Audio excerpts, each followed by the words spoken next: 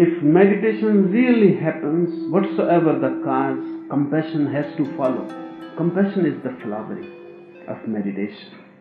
If compassion is not coming, your meditation is somewhere wrong.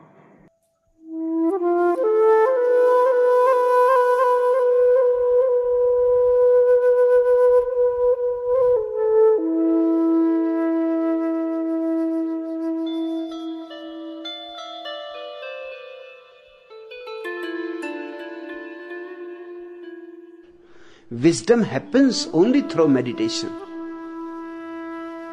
It never happens by collecting information. It happens by going through a transformation. Wisdom is the flowering of your consciousness, the opening of the 1,000-petaled, the lotus of your being. It is the release of your fragrance, the release of the imprisoned splendor.